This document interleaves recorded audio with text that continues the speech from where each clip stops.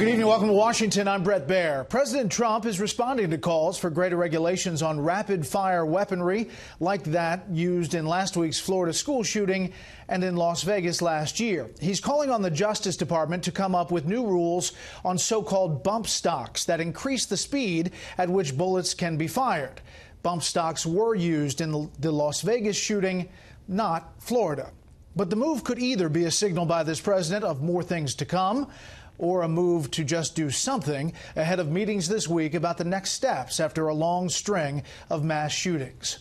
Chief White House correspondent John Roberts starts us off tonight from the North Lawn with an announcement no one really saw coming, John. No, because it's been more than 140 days and we've heard nothing from the president. His big event today, which we saw over your shoulder, Brett, was to honor first responders who risked their lives to save others.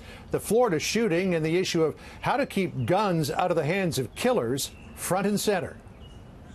In the wake of the Douglas High School massacre, President Trump today reached back to the last mass shooting, Las Vegas, announcing that he will seek a ban on so-called bump stocks that allowed the shooter there to fire off so many rounds so quickly. Just a few moments ago, I signed a memorandum directing the Attorney General to propose regulations to ban all devices that turn legal weapons into machine guns. I expect that these critical regulations will be finalized, Jeff, very soon. As he recognized today the valor of safety officers who responded to yet another mass shooting, San Bernardino in 2015, the president praised the heroism of those who sacrificed their lives last week. In the aftermath of this evil massacre, our spirits have been lifted by the accounts of bravery at the Marjorie Stoneman Douglas High School, who have shown us that the forces of love and courage are always stronger than the forces of evil and hate. Douglas High School is the first mass shooting at a school since President Trump took office. Today he pledged to take steps he said would actually make a difference. The key in all of these efforts, as I said in my remarks the day after the shooting, is that we cannot merely take actions that make us feel like we are making a difference. We must actually make a difference. The president will hold listening sessions this week on school shootings. Tomorrow, he will meet students and teachers from Douglas High School, Sandy Hook Elementary, and other schools. Thursday, he'll meet with state and local officials to hear what they have to say.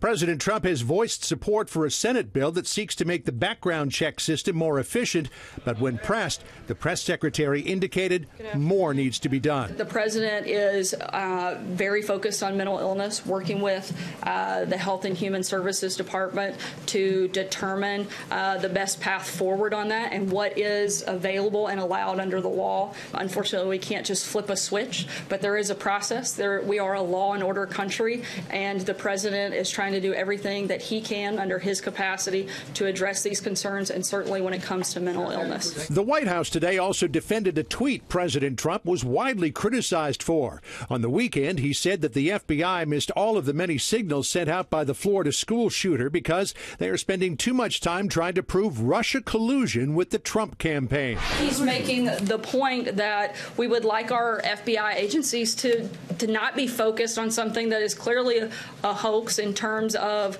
investigating the Trump campaign and its involvement. 4 days after Robert Mueller announced indictments against 13 Russians for interfering in U.S. elections, President Trump today faulted the Obama White House for not taking Russian meddling more seriously.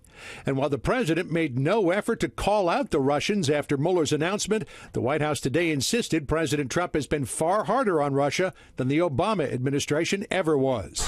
He helped push through $700 billion to rebuild our military. He's helped export energy to Eastern Europe. He's closed 3 diplomatic properties that were Russia's here in the United States. He's helped arm the Ukrainians. There are a number of places that Obama was too weak and refused to take and put pressure on Russia where this president has.